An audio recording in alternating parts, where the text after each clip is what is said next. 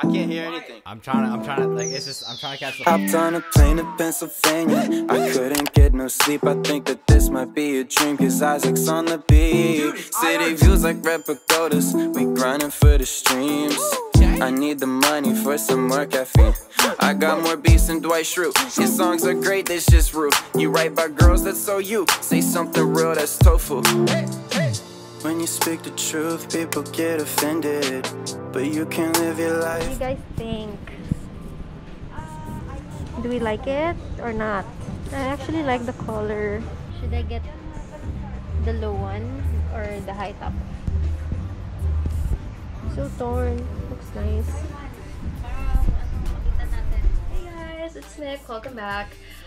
It's been a while. I haven't vlogged in days, so I mean, I took some few clips of the happenings here and there, but I haven't like really, you know, like talked in front of the camera. So here I am. I just wanted to come here really quick because I'm going home, going back to the Philippines. I've stayed here for quite a while, like 2.5 months, so it's actually really long. Yun na lang yung last na extension na nabigay sa amin. But my sister's, she's recovering. It's actually slow, but you know, she's recovering, so it's actually a good thing. Hindi pa rin na-remove yung air cast because the doctor said na medyo slow yung progress. So he adjusted it and I cannot take any more extensions. Sad, but you know, life goes on. But yeah, so I've been out most of the days because I'm going home na nga in 2 days. And I just bought some stuff before going home. I just wanted to show it to you guys and share it. We went to Batcha Coffee. So if you are going here, I highly recommend it. So I'm actually sad na I didn't try it agad-agad. And it's actually really good. Actually, we went there siguro Saturday on Marina Bay. Meron kasi sila sa Marina Bay and then on Ion. The one in Marina Bay kasi, wala siyang dine-in. Ano lang siya, takeaway or to go. I highly recommend the fine flavored coffee because I'm a fan of coffee na may hint ng chocolate. So that's everything on their fine flavored list. And then we actually went back nga to buy some coffee as a pasalubong na lang din. First is I got this I Love Paris. It has 12 bags, coffee bags. This is a drip coffee, by the way.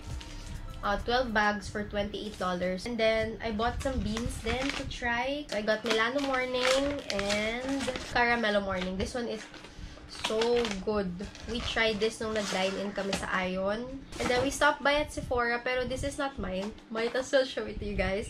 My sister got some skincare from Estee Lauder. And as a bunso, I got the freebie. Actually, it's a whole set. So, thanks, sis. And then, we stopped by at Love Bonito. Alam mo yun, I've been here for 2 months and I haven't bought anything from them. And then, the first item that I got, my sister bought it. So, thank you again. So, I just got some linen pants. And guys, I gained weight here because that's the only thing I do. I only eat and eat and eat. And it's okay. There's nothing wrong with that. I'm actually happy.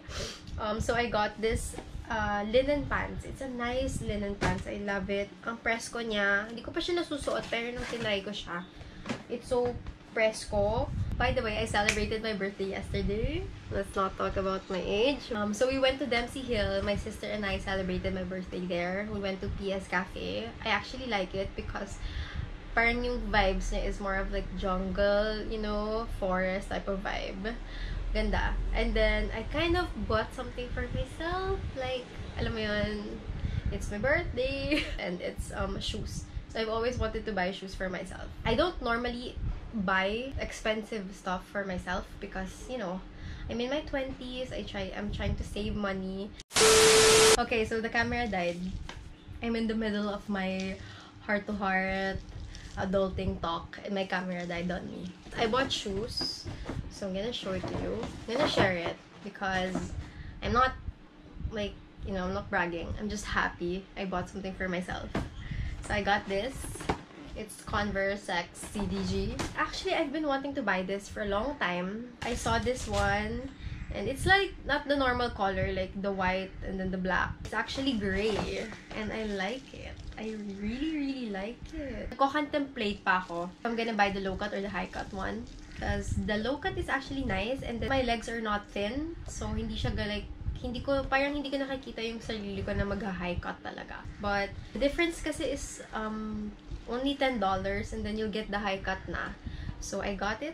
and it's so nice. Oh, by the way, before I forgot, I also went to Bath and Body. That's like my favorite place ever. Medyo napagastos din ako, siguro mga around 3K. But it's fine. Minsan lang naman, di ba? So, I got this in 3. Parang lang siyang everyday perfume. Paano ko ba i-describe yung smell nito? Parang fresh, ganyan. Parang... Ayan, pag naamoy mo parang... Bango naman, no? Parang fresh lang. So, I got 3 kasi buy 2 get 1 free. Ito, buy 2 get 1 free din. Mabango din to, si Japanese Cherry Blossom. So, I got a hand cream. And then, syempre, si Gingham, I got 2 of these kasi this is my favorite nga. I also got candles. Kasi yun yung favorite thing na bilhin ko sa Bath and Body. Their candles was originally $45. So, mga 1.6 yun, diba? Mga ganong price. Na-compute ko na siya, guys. I hate math, but na-compute ko na siya for you. So, usually, ganun yung price niya per ganito. But when we got there, yun yung last day ng sale and every scented candle was only $18. So, from 600 na lang siya, guys. And I got Laundry Day, which smells so good. And then, I also got, syempre, Gingham in candle version. Yung candle, baka hindi ko siya mauwi agad. And sakto naman magpapabox yung ate ko. So, doon ko na lang siya ilagay. And then, ayusin ko na din yung box niya. That's my agenda for today. And then, tomorrow, I have ART test. Syempre, before going home. And then, Saturday is my flight around 1 p.m. So, ayun, kailangan ko siya gawin kasi dapat 24 hours prior to the departure. So, I still have to finish packing kasi hindi pa ako tapos mag-pack. So, ayun. And then, after that, I might buy coffee. So, let's buy coffee together later. I'm gonna bring you along. I'm just gonna charge the camera. And I'll see you later.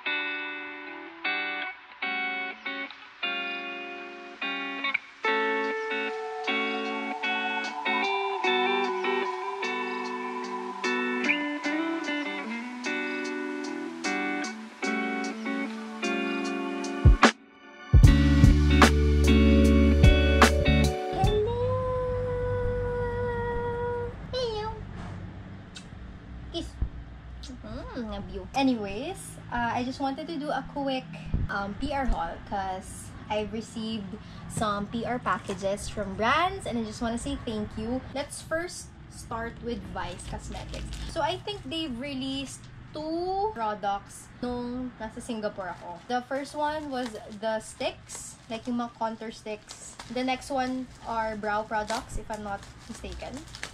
Oh, what is this? This is their brow products. They sent their Flexi Brow Shaper. It's retails for 245 pesos. So for the brow pens, like I'm not usually like I haven't used brow pens in a long time. And the volumizing brow gel. I think this is the new product of the volumizing brow gel.